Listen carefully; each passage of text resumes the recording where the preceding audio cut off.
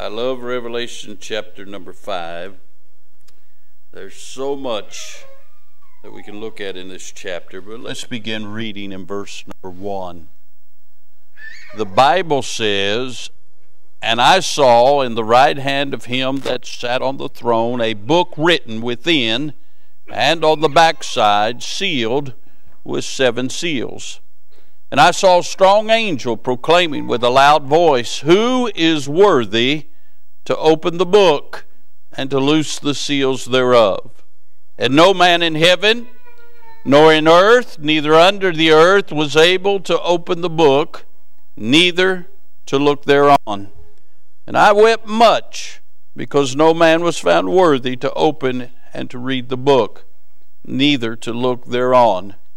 And one of the elders saith unto me, Weep not.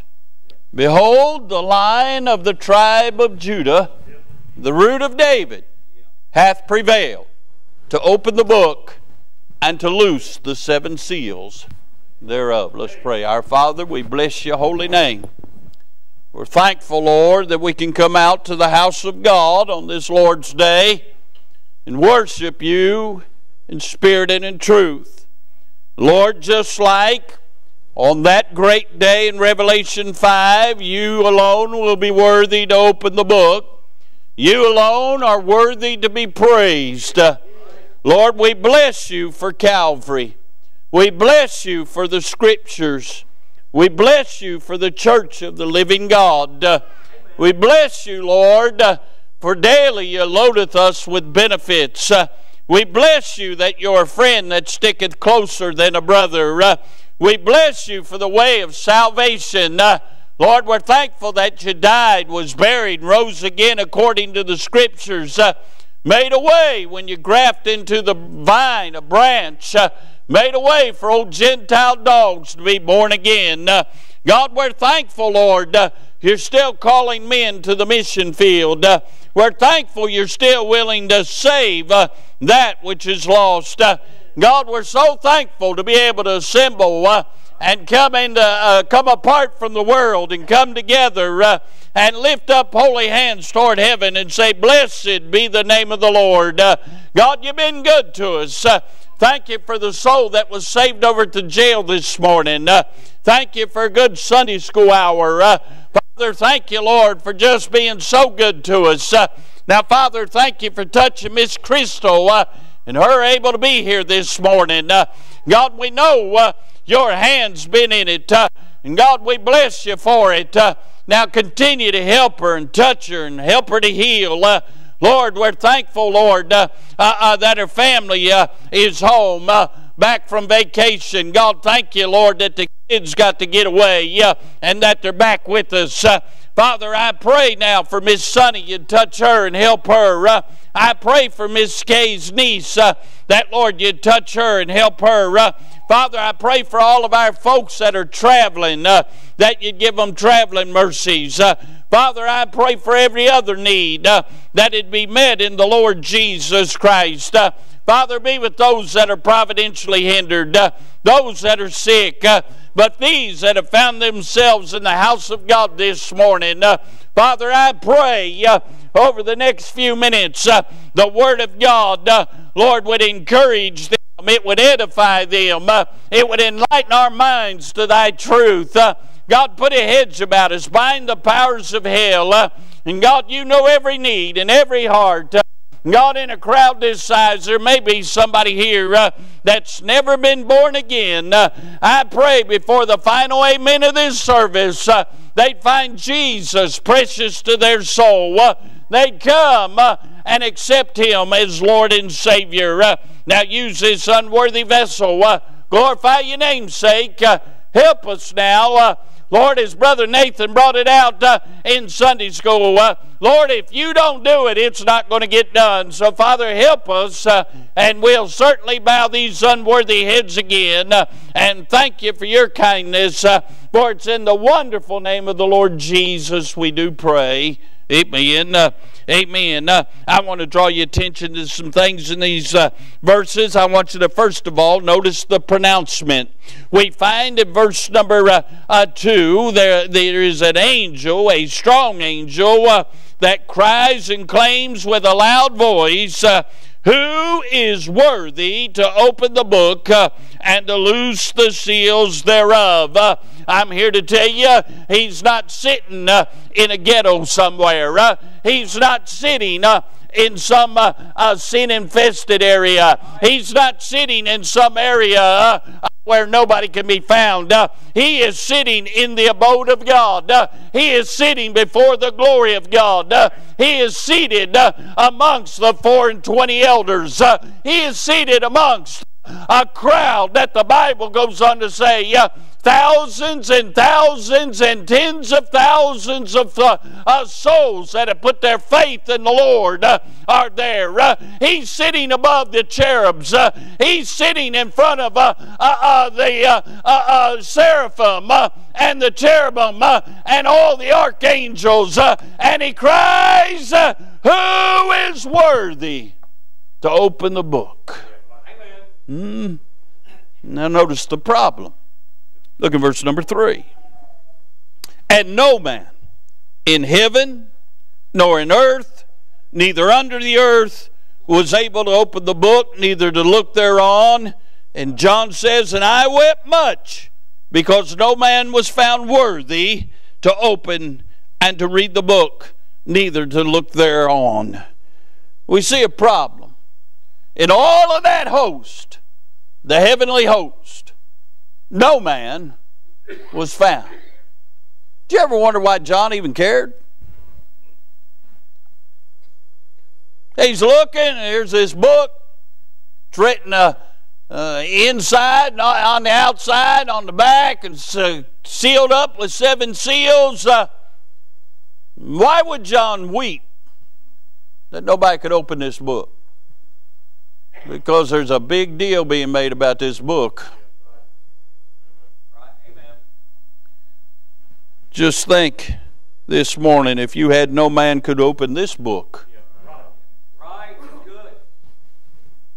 And somebody said, we really need what's in that book. Our only hope is in that book.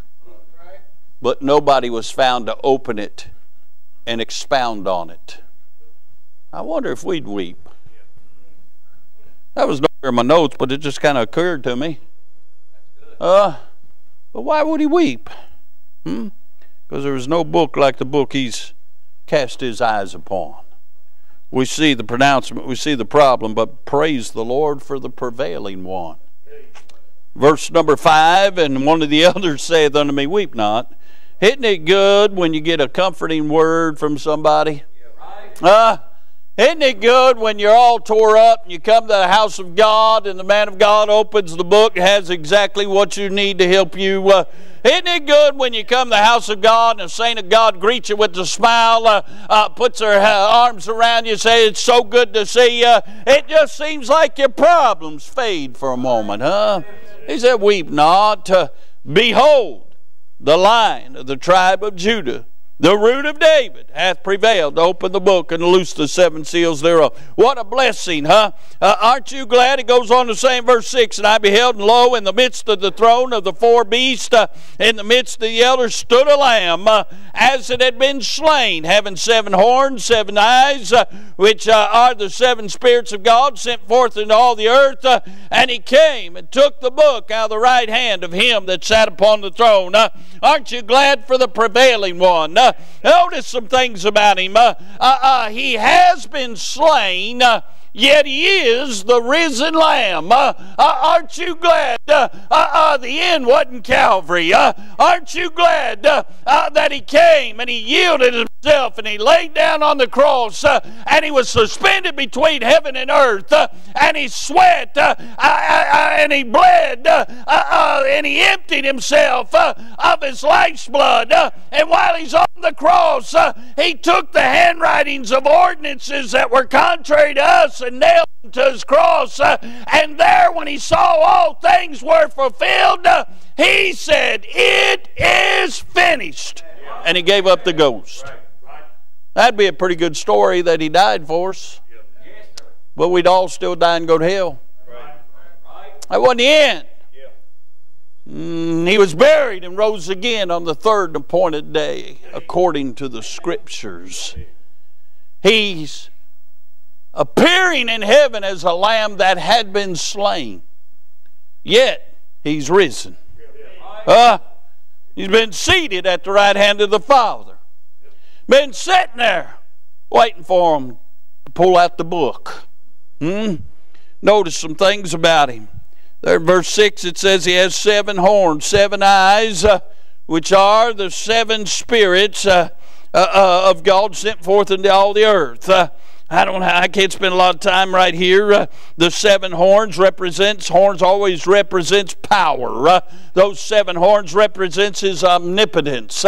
He has all power. He is almighty. All power has been given unto him. The 7 eyes represents he sees everything everywhere. That represents his omniscience. He is everywhere all the time. Nothing's ever occurred to him. He sees it all. And the 7 spirits, that represents he's omnipresent. But those 7 spirits are defined in Isaiah 11:2. And the Spirit of the Lord shall rest upon him, the Spirit of wisdom and understanding, Spirit of counsel and might, Spirit of knowledge and the fear of the Lord. You say, who is that? That's the Lord Jesus Christ right there. We see the prevailing one.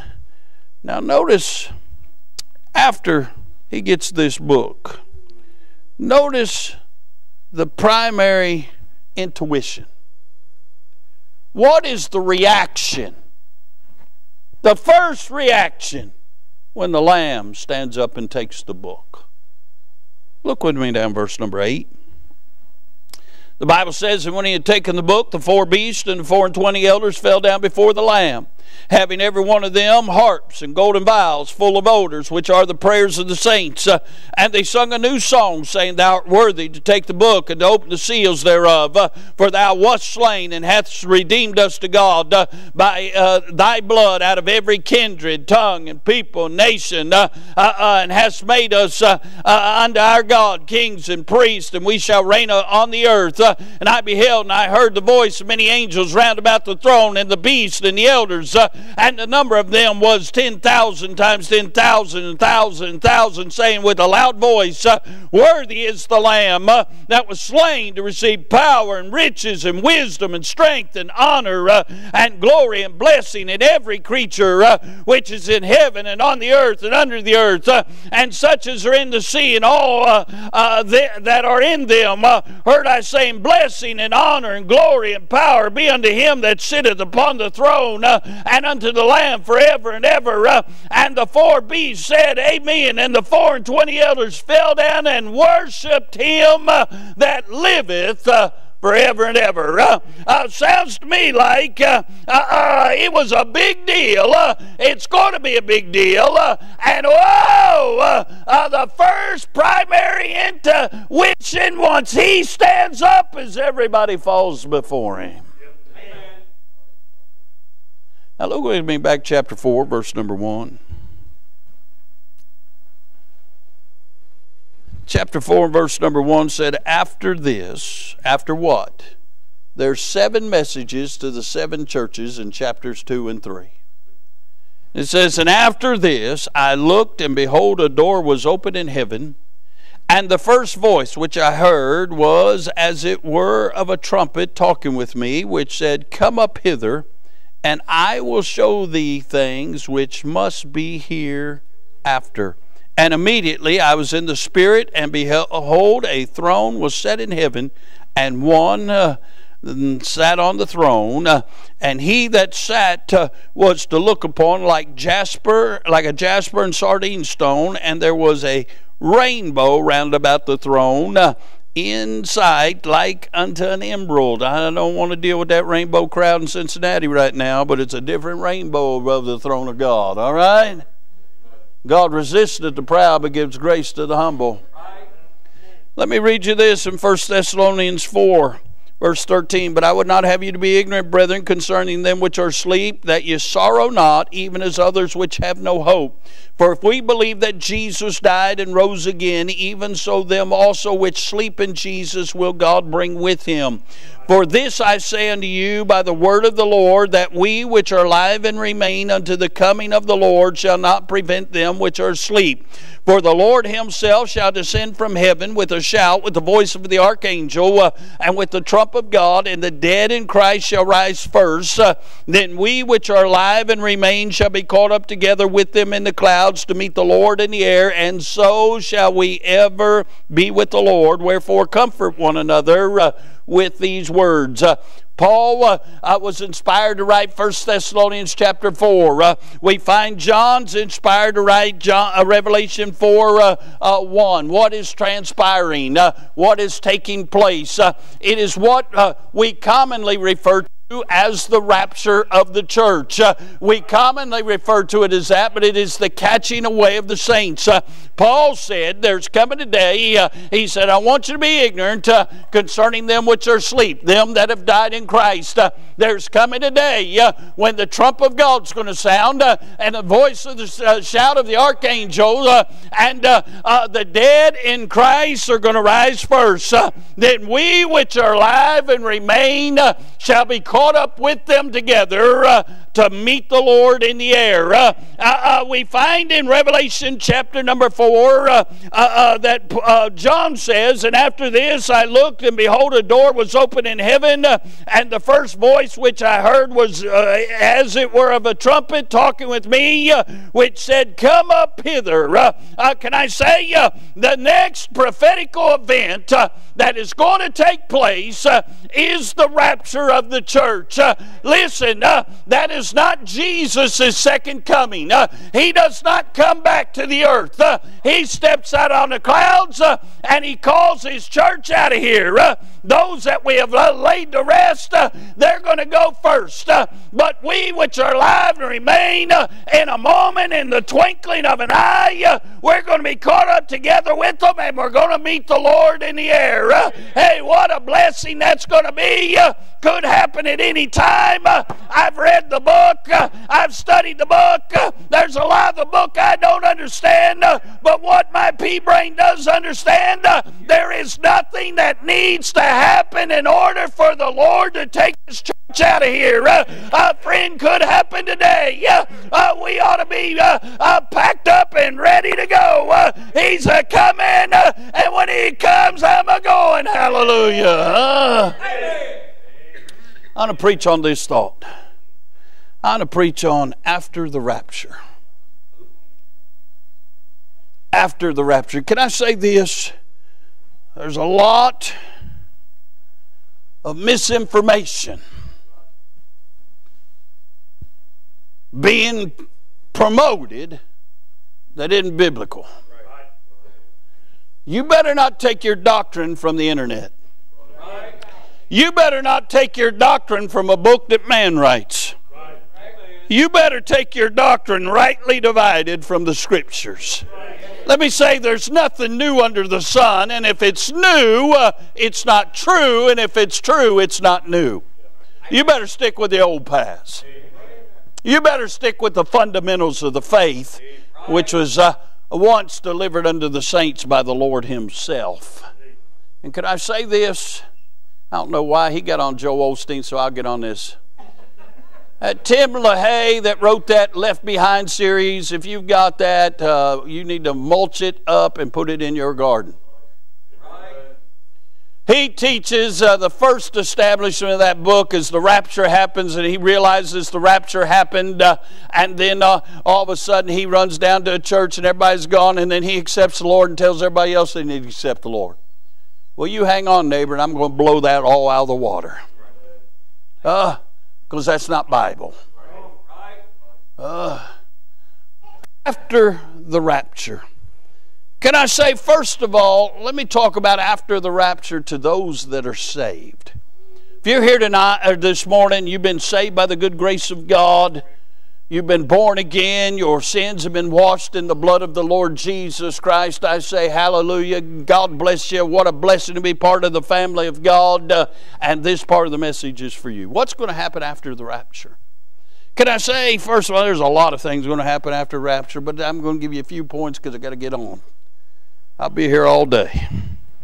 But can I say the saved will proclaim the Lord's greatness?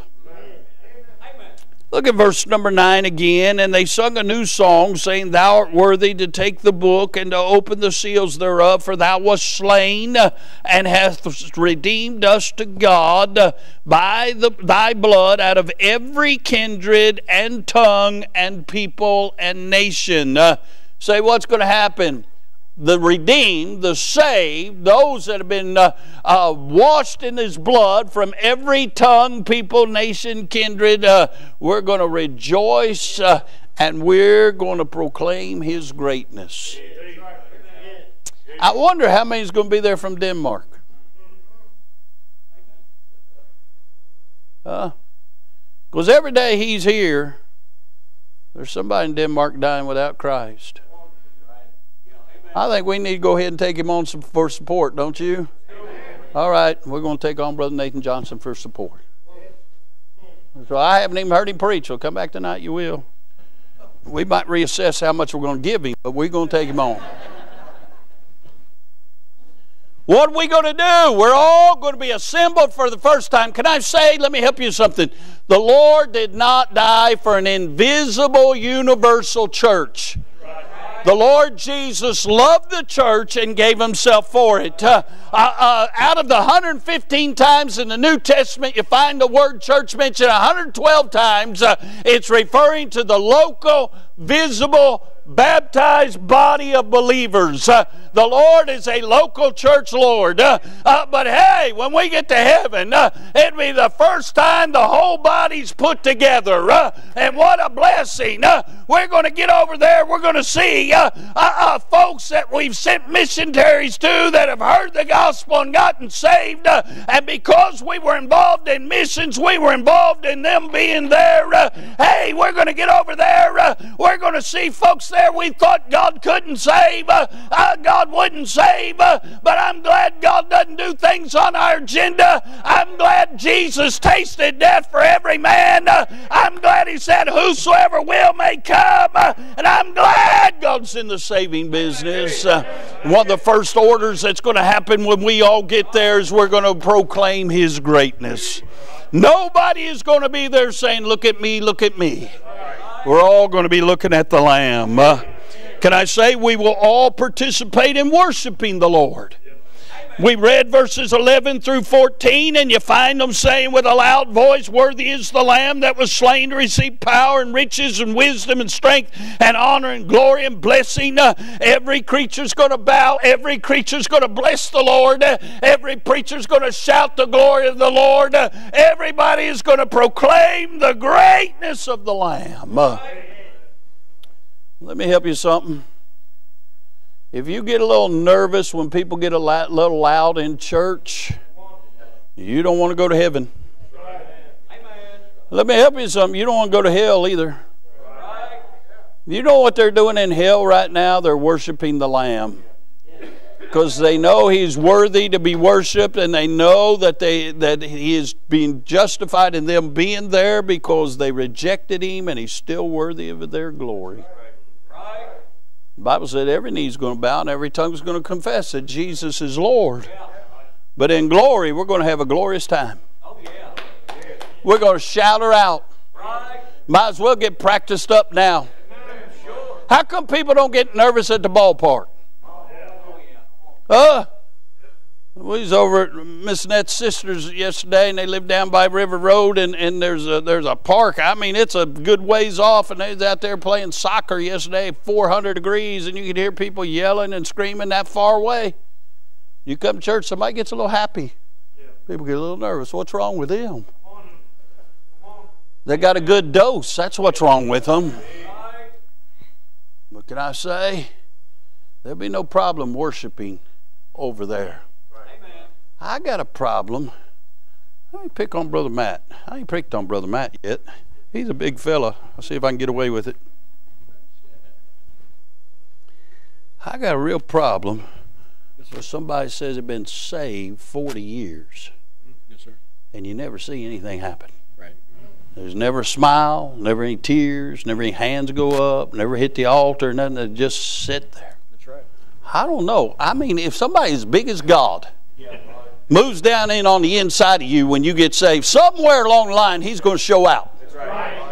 Now, you may not worship like me. You may not run like Brother Phil. You may not hoop and holler and throw your hands up every service. But I'm saying, if God lives on the inside of you, somewhere along the line, He's going to come out. If He doesn't, I'd do some checking up. But I promise you one thing. If you're born again, you will participate in worshiping the Lord. Can I say the saved will be promoted for a purpose? Look again in verse number 10. And has made us unto our God kings and priests, and we shall reign on the earth. Revelation chapter 1 tells us that now we've been made kings and priests. God has made us a king to rule and reign over our flesh. He has made us a priest so we can go directly to our advocate, the Lord Jesus Christ. We don't have to go through an earthly priest. We don't have to go through a ritual in order for God to be pleased. He has made us a priest, and we can go directly to Him in prayer through the Lord Jesus Christ. But we find in verse number 10 why He's made us a king and a priest. Because we're going to reign on the earth. It does matter how you serve the Lord. The more faithful you are in this life, the more He'll let you reign over in the future life. When we come back with Him, we're all going to rule and reign over some providence or over something in this world. That's why it matters to be faithful. I don't want to. I don't want to be the one who's over the garbage dump. I want to be faithful so I don't have to reign over the kitty cat collection, Miss Dawn. You say, what will they do with kitty cats when the Lord comes back? They're going to grind them up and shoot them or something. I don't know. But we'll be promoted for a purpose. Amen. To reign on the earth. Yes. Amen. Right. Now, how come folks don't have any problem doing a good job to please their boss in this life? You're right. Right. Amen. But they got a real problem pleasing the Lord. Yeah. And that's really the only life that matters. Amen. 100 years from now, the only thing that's going to matter is what we did for Jesus Christ. Can I say the saved will face pronouncement? Yeah. After the rapture, 2 Corinthians 5:10 will come into play. For we must all appear before the judgment seat of Christ, that everyone may receive the things done in his body, according to that he hath done, whether it be good or bad. A sobering thought that ought to be in the forefront of our minds is one day we're going to stand before Christ. Now, Brother Adrian, praise the Lord, when I stand before Christ at the judgment seat of Christ, I'm not going to give an account of sin, because sin was taken care of at Calvary. And when He saved me, He washed me from all sin. My past sin, my present sin, my future sin is gone by the blood of Jesus Christ. But I will give an account of the deeds done in my body since I've been saved. I'll give an account of what I did with this book, because that's what we're going to be judged out of. And Romans tells us that every man will give an account of himself to the Lord. I'm not going to have to give an account for anybody else, me. I got a 24-hour day job trying to take care of this guy right here. Sure. Amen. Can I say I'm going to give an account of this book? I'm going to give an account of every time the Spirit of God burdened me to do something, and I said I'll get to it, and I never got to it. Amen. For those things I overcame, I'll get a reward. For those things that I didn't do properly, I'll lose a reward. It'll be burned up, wood, hay, and stubble. We'll all appear at the judgment seat of Christ. after the rapture. Can I say this? After the rapture, we'll be presented. In Revelation 19, verse number 7, the Bible says, "Let us be glad and rejoice and give honor to him, for the marriage of the Lamb is come, and his wife hath made herself ready. And to her was granted that she should be arrayed in fine linen, clean and white, for the fine linen is the righteousness of the saints." Can I say right now, I am robed in his righteousness.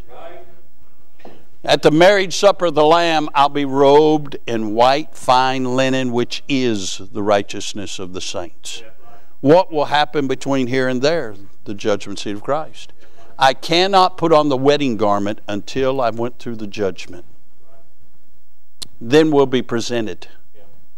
Just like this week, when we'll present Miss Bailey to Brother Seth.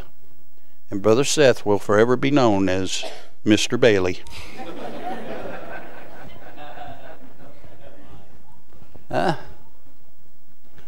Seth, you lose your identity.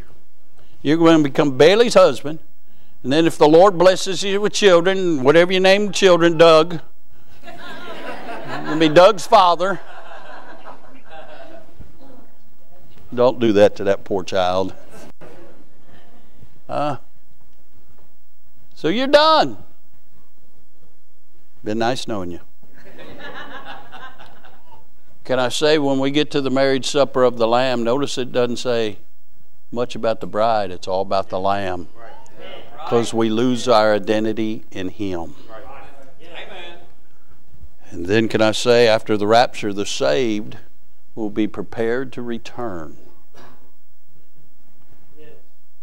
Revelation 19:11, "And I saw heaven open, and behold a white horse, and he that sat upon him was called Faithful and True, and in righteousness he doth judge and make war. His eyes were as flames of fire, and on his head were many crowns, and he had a name written that no man knew but he himself. And he was clothed with a vesture dipped in blood, and his name is called the Word of God. And the armies," that's you and I, "which were in heaven followed him upon white horses, clothed in fine linen, white and clean. And out of his mouth goeth a sharp sword, that he should smite the nations, and he shall rule them with a rod of iron, and he treadeth the winepress of the fierceness and wrath of Almighty God.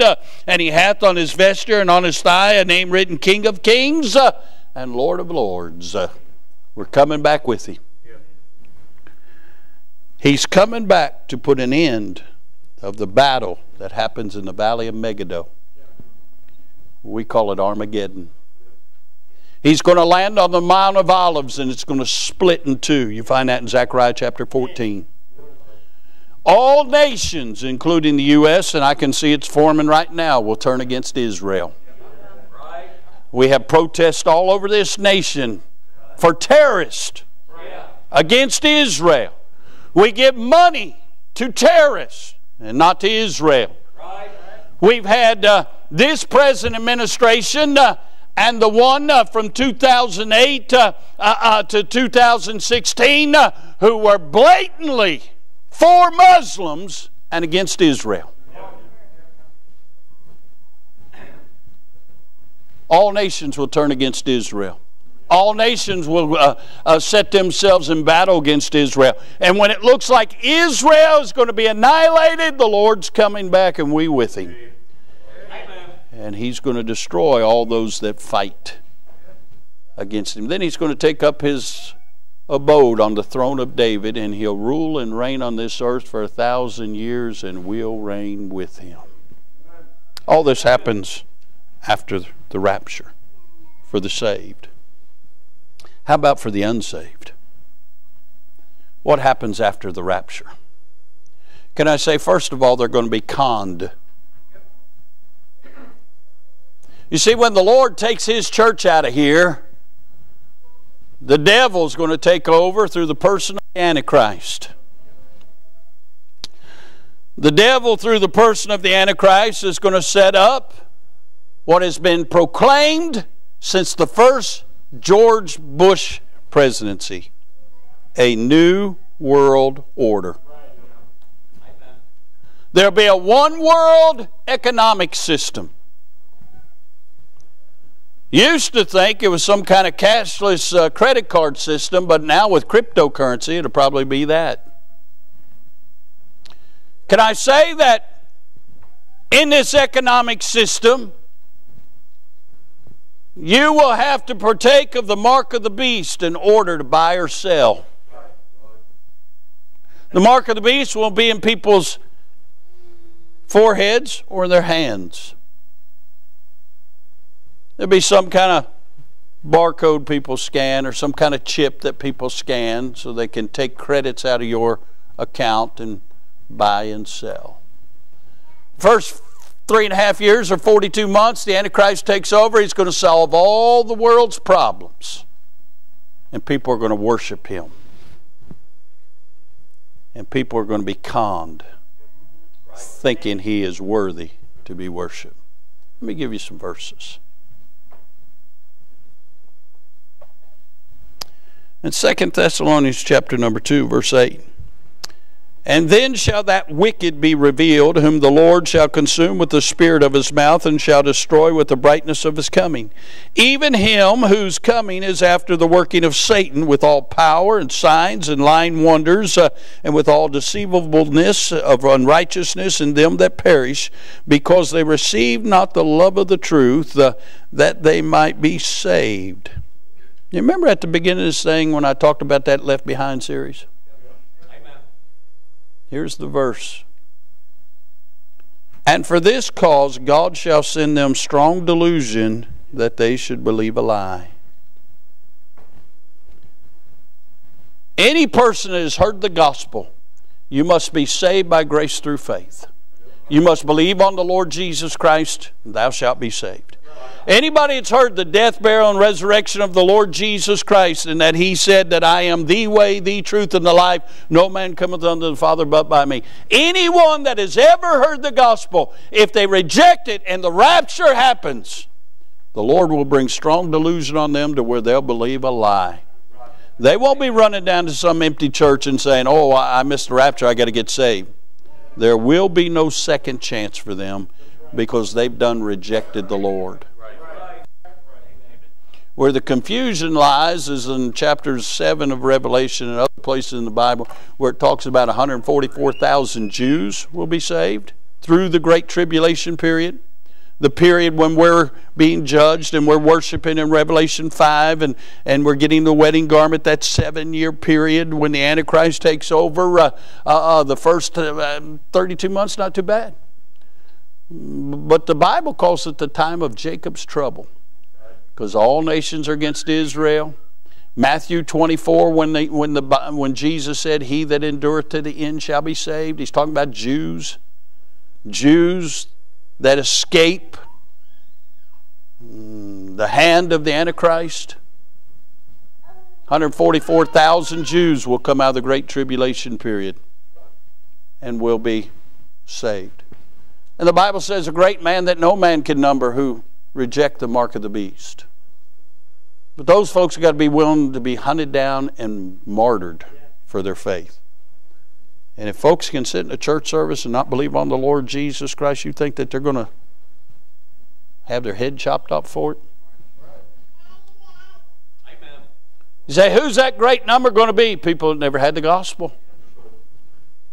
People in parts of China, and Indonesia, and India, and places that never heard the name of Jesus Christ. The Lord, in his compassion, his mercy, and his justness, will make a way where they too can have heaven as their home. Can I say? The second half of that great tribulation period, after they've been conned, this is what happens. And all that dwell upon the earth shall worship him, the Antichrist, whose names are not written in the book of life of the Lamb slain from the foundation of the world. Goes on in chapter 15 of Revelation 13, down about verse 18. Here is wisdom. Let him that hath understanding count the number of the beast, for it is the number of man, and his number is 666. 666. Verse 17. And that no man might buy or sell, save he had the mark or the name of the beast or the number of his name. 666. Can I say? They'll be conned. You know, I got saved in 1974. I know it was a half century ago. Colonel was 60 then. There was a lot of preaching on the rapture. We was going through the oil crisis. I remember when people, you know, they could only buy gas based on whether or not their license plate was odd or even. You're going in one day or the other day. There was a lot of problems going on in the Middle East, and everybody thought the Lord was coming. Everybody thought Henry Kissinger would be the Antichrist because he was a Jew. People didn't know what they was all associated. But I can remember hearing preaching, a lot of preaching, and I'm thinking, who would want something on their forehead or their hand where people could see? Have you been to the mall? They got spikes coming out of their face now. Can I say, the closer we get to this thing, the more the devil is normalizing the abnormal. If you don't believe that, just look at some of the footage of what happened in downtown Cincinnati yesterday. Let me help you something. That's not normal. God made male and female. They're perverted, and they're perverting God's word, and they're perverting other people. So, preacher, what should we do? You should pray for them. You should witness to them. If they're not reprobates, God will save them. But it makes me sick. It takes a whole lot of grace, because that's not normal. But that's what the devil does. He takes the precious things of God and he distorts them. Amen. Can I say, for the unsaved after the rapture, they'll be conned. Then there'll be chaos. I don't have time to read all this. In Revelation 16, you'll find where there'll be earthquakes like never before. You'll find where there'll be some things come from the elements, where the sun will send hail that will scorch men's bodies. You'll see some direct results of the seals being opened and the judgment of God falling upon those that are worshiping the Antichrist. There'll be there'll be chaos, and then there'll be condemnation for them that are unsaved. I'm thankful for 2 Corinthians 5:10 for the saved. We're going to appear before the judgment seat of Christ. Amen. But for the unsaved, they don't appear before that judgment seat. Revelation 20:11 said, "And I saw a great white throne, and him that sat on it, from whose face the earth and heaven fled away, and there was found no place for them." It goes on, verse 15, "And whosoever was not found written in the book of life was cast into the lake of fire." After the books have been opened, they've been judged for their sin. See, for the saved, we were judged at Calvary. My sins were paid for by Jesus Christ. For the unsaved, they tell Jesus, "No, we don't want to accept you as our Savior." And for all of eternity, they'll have to pay for their own sins. And they'll never, ever, ever pay them off. Just as heaven is eternal, so is the lake of fire. Friend, I cannot convey how much we're living in the last days. I don't know when the Lord's coming, neither do you. No man knows.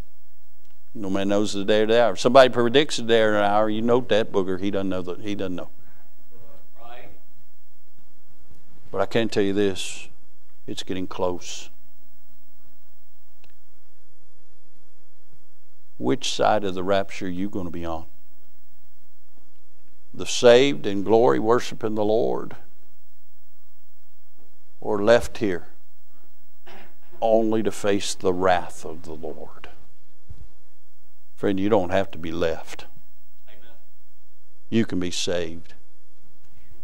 If you're not saved, the moment we're going to have an invitation, we're going to invite you to come to Jesus. Say, "Preacher, I don't know how to be saved." It's simple to be saved.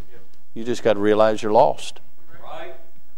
And if you'll come during the invitation, we'll get somebody to take a Bible, show you how to be saved. You can be saved this very day. Have the assurance that heaven will be your home. Have your sins forgiven. Oh, there's nothing like being saved. If you're here today and you're saved, let me ask you this question. Are you ready? Too many saved people got their stakes driven too deep in this old world. Amen. We're too concerned about this world. We got our priorities all messed up.